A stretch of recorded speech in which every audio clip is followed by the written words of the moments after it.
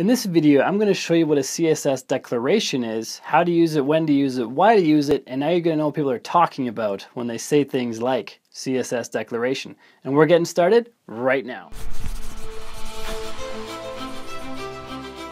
Hey everybody, welcome back to another video. It's Bjorn from Higher Learning Lab, where we help you code better so you can earn more for yourself, for your clients, and for your business. And if it's your first time here, make sure you hit the subscribe button, then hit the bell notification icon so you're notified when we publish more awesome tutorials. And with that out of the way, let's head over to screen capture so I can show you what a CSS declaration is. I'll see you there. I have a simple HTML page here with just a header tag, a paragraph tag, and this paragraph has an ID of transform.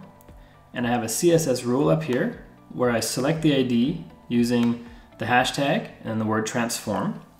I open and close the curly brackets, and inside of those curly brackets I have one set of instructions, and that is to text transform the text to uppercase.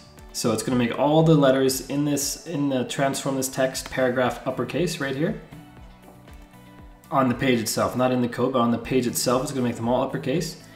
But this rule where it tells the browser to make them all uppercase, that is a declaration. And a declaration is made up of two components.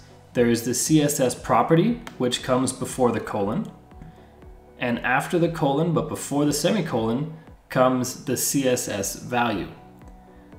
So just to recap, a CSS declaration is made up of two components. The first one comes before the colon, and that's called the declaration property. And the one after the colon, but before the semicolon, is the declaration value. Now there are a lot of different properties for CSS, or so a lot of different declaration properties, and many of those declaration properties have multiple declaration values. But the point is, this combination of a declaration property, a colon, then a declaration value, then a semicolon, that is a complete CSS declaration right there. And you can have multiple within a set of curly brackets.